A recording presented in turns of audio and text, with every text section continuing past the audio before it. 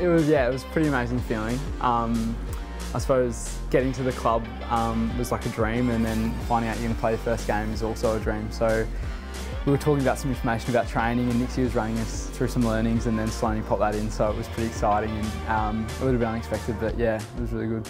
I heard rumours, there'd been murmurs, so yeah, a little bit of an inkling, but I didn't know, and obviously until Nixie says something, you don't know.